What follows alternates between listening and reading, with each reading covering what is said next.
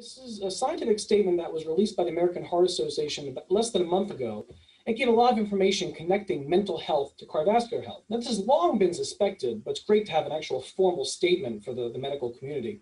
It reviewed hundreds of studies that have been done for the past 20 years and found a clear association between good psychologic health and decreased heart disease risk.